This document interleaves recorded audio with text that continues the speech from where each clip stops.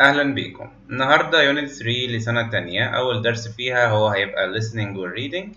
هنسمع مع بعض listening من النيتيف سبيكر ونقرأ مع بعض reading ونطلع منهم النوتس اللي ليها علاقة بالجرامر واللي ليها علاقة بالكلمات. Listen to Reem talking to Nihal and answer the questions. Did you read this report in the newspaper, Nihal? It's about a girl called Maya who was very ill. Oh dear, what happened? It is believed that she became ill after she washed some vegetables. She lives on a farm near the Nile and she used water from the river to wash them. The water was not clean. What happened to the girl? She was taken to hospital. She nearly died, but now she's better. However, she wants to warn people about the dangers of water from the Nile. What does she want us to know? She did a school project about pollution in the Nile and she sent it to a newspaper. This is what her report says. It is thought that waste, which is put into the river by factories, is often so poisonous that it kills the fish.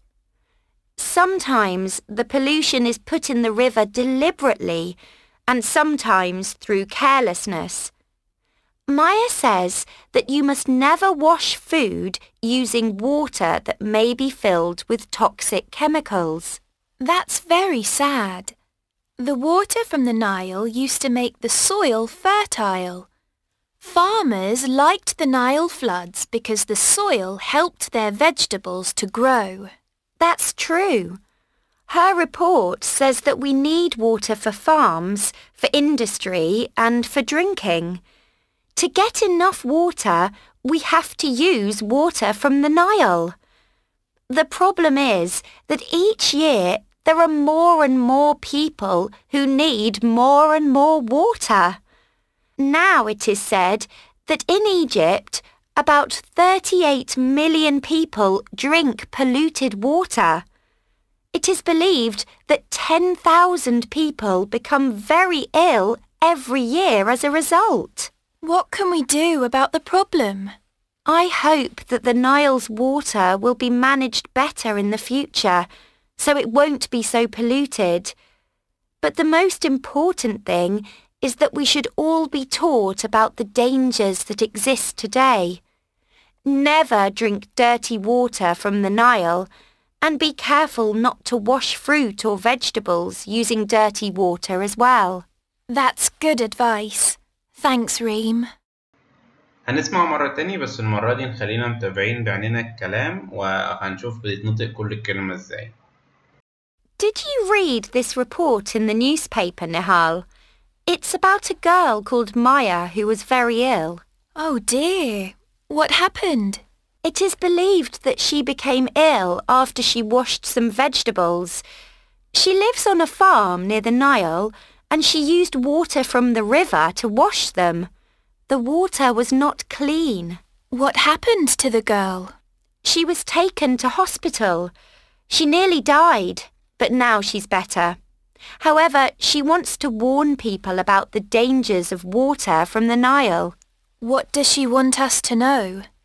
She did a school project about pollution in the Nile and she sent it to a newspaper. This is what her report says. It is thought that waste, which is put into the river by factories, is often so poisonous that it kills the fish. Sometimes the pollution is put in the river deliberately and sometimes through carelessness. Maya says that you must never wash food using water that may be filled with toxic chemicals. That's very sad. The water from the Nile used to make the soil fertile. Farmers liked the Nile floods because the soil helped their vegetables to grow. That's true. Her report says that we need water for farms, for industry and for drinking. To get enough water, we have to use water from the Nile. The problem is that each year there are more and more people who need more and more water. Now it is said that in Egypt, about 38 million people drink polluted water. It is believed that 10,000 people become very ill every year as a result. What can we do about the problem? I hope that the Nile's water will be managed better in the future, so it won't be so polluted. But the most important thing is that we should all be taught about the dangers that exist today. Never drink dirty water from the Nile, and be careful not to wash fruit or vegetables using dirty water as well. That's good advice. Thanks, Reem. واحنا بنسمع كالعادة طلعت شوية نوتس عن الجرامر بتاع اليونت دي. جرامر يونت دي بيتكلم عن الباسيف فورم أو المبني للمجهول.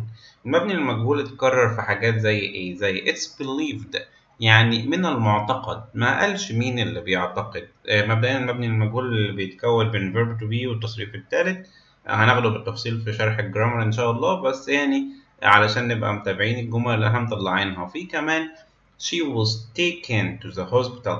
مين اللي أخدها؟ ما جابش سيرة مين اللي أخدها، هي أخذت للمستشفى. في it's thought زي it's believed بالظبط. في pollution is put in the river. مين اللي بيحط البولوشن في النيل في النهر؟ محدش، ما جبناش سيرة الشخص هنا خالص. هو بيقول إن في pollution بيتحط في النيل بالعمد وخلاص، ما جابش سيرة الفاعل عشان ده مبني للمجهول. في مثلا مثال تاني زي it's said، زي it's thought، زي it's believed، زيها تحتها اهي. في مثال كمان عن في المستقبل بقى water will be managed better. will be managed يعني سوف تدار. مين اللي هيديرها؟ ما جابش سيرة، خلاص مش مشكلة، المهم ان المية هتدار بشكل افضل. في كمان مثال we should all be taught، يجب ان احنا نعلم، حد يعلمنا، يعني be taught. we should all be taught يعني someone teach us. يبقى احنا هيبقى be اللي هو verb to be، و taught اللي هو التصريف الثالث من teach. طبعا هنا جاب be ما جابش is ولا are ولا حاجة علشان should بتاخد بعدها المصدر، فجبنا verb to be في المصدر. المهم هنفهم ده اكتر في الجرامر، بس حبيت اوضح الامثلة بتيجي عاملة ازاي في الريدنج، عشان ساعات او في الليسننج ساعات بتيجي في التشوز الجمل زي ما هي بالظبط، واحيانا بتبقى فيها تريكات وبتلخبط. ندخل دلوقتي على الريدنج، نقرا مع بعض. بيقول عنوان الريدنج know what you eat، اعرف اللي انت بتاكله.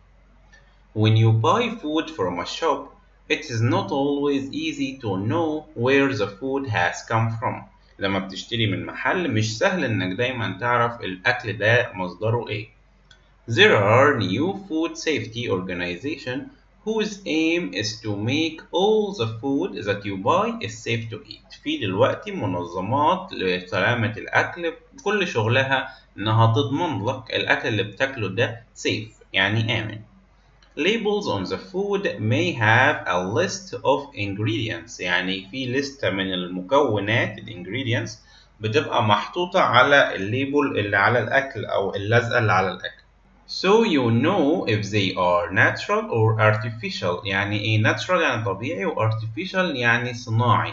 Okay. The labels should say when the food was manufactured. Manufactured يعني تصنع، الأكل اتصنع إمتى. And give an expiry date saying when it should be eaten by. يعني إمتى ممكن يتاكل. Owners of shops that sell food that is later than its expiry date can be fined. يعني أصحاب المحلات لو باعوا الأكل بعد تاريخ الانتهاء الصلاحية expiry date المفروض ياخدوا غرامة أو يتغرموا يعني. Never eat food later than expiry date or it might make you very ill. دي نصيحة بقى، بيقول له اوعى تاكل أبدا أكل بعد انتهاء تاريخ صلاحيته، لأن ده ممكن يخليك مريض أو يعييك يعني. The food safety organizations can't check all the food that is sold. ما تقدرش تفحص كل الأكل اللي بيتباع. When you buy fruit, vegetables such as potatoes and tomatoes, You might not know if they were grown using chemicals that they may be bad for you. انت ما تقدرش وانت بتشتري الفاكهة والخضار انك تحدد هل هم معمولين او مزروعين ومضاف لهم كيماويات ممكن تبقى مضرة عليك ولا لا. Was your bread baked in a place that was clean or was it full of germs؟ يعني هل الخبز بتاعك أو العيش بتاعك كان مخبوز في أماكن clean نظيفة ولا كان مخبوز في أماكن مليانة جراثيم germs اللي هي الجراثيم. You must be very careful with meat and cheese. لازم تبقى حريص جدا وانت بتاكل اللحوم والجبن.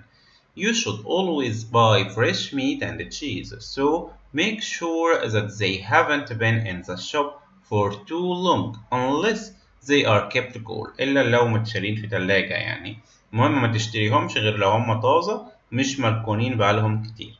Cheese should also be covered when it's taken to the shops. الجملة دي نفسها فيها كذا حتة فيها passive. أنا مركزتش في الباسيف أوي في الريدنج. بيقول should be covered. هي should be covered يعني يجب أن تغطى. مين اللي يغطيها مش مشكلة. when it is taken مين اللي ياخدها مش مهم. المهم إن هي لما تتنقل to the shops.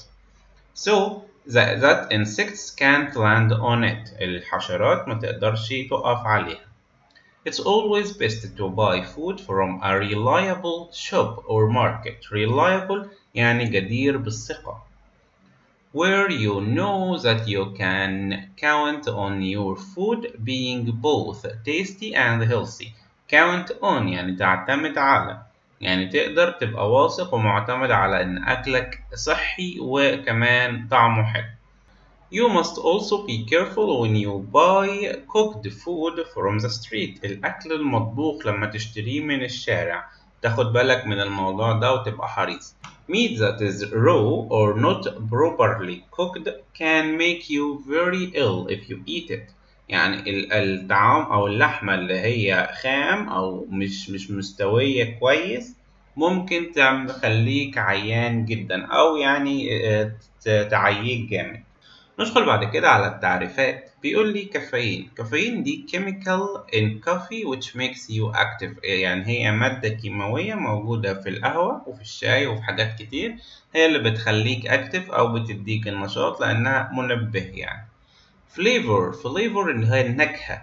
the particular taste of food or drink. ده الفليفور النكهة. ingredients المكونات بتاعت الوجبة أو بتاعت الأكل. What is food made of؟ المكونات اللي الأكل بيتعمل منها. Vinegar a liquid with a strong taste which preserves food. الفينيجر ده اللي هو الخل. بيقول لك ده سائل طعمه قوي لاذع كده بس بيستعمل في حفظ الطعام. valid يعني allowed to be used. valid يعني مسموح إن هو يستخدم أو صلاحيته شغالة. preservative البريزرفاتيف اللي هي الحاجة المواد الحافظة يعني بالعربي. a chemical which used not to make food go bad يعني بتخلي الأكل ما يبقاش بايظ ما يفسدش. aim هدف. the goal that you want to achieve اسمه aim. raw يعني خام أو مش مطبوخة not cooked. reliable اللي هو أهل للثقة يعني someone or something that you can trust and count on. carelessness إهمال not giving enough attention to something ده اسمه carelessness إهمال. deliberately يعني عمدا deliberately. doing something intentionally برضو يعني فيها intention اللي هي النية or on purpose يعني عن عمد. exist to be a real thing in the world يعني يبقى حاجة حقيقية في الدنيا يعني موجود يعني exist. properly معناها الحاجة معمولة مظبوط معمولة صح يعني to be done in a correct and perfect way. fine هنا معناها غرامة أو يغرم الشخص.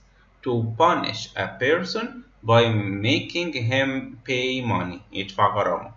expiry اللي هو الصلاحية أو انتهاء الصلاحية the end of the period of time in which you can use something. يعني صلاحية الشيء ده خلاص انتهت، سواء أكل أو غيره، أي حاجة تكون ليها مدة استخدام محددة. label اللي هو التيكت أو الحاجة اللاصقة اللي على الشيء اللي بيتباع. a piece of paper that gives you information about a product. على البرودكت في label بيقول لك معلومات عنه. manage يدير to be responsible أو in charge of something مسؤول عن الحاجة. industry اللي هو الصناعة. the production of goods إنتاج البضائع. goods يعني بضائع. fertile يعني خصب. something that helps to make plants grow بيخلي النباتات تنمو لأن هو خصب fertile. دي كانت آخر حاجة في الريدنج بتاع يونت 3. أنا أشوفكم إن شاء الله في الجرامر بتاعي.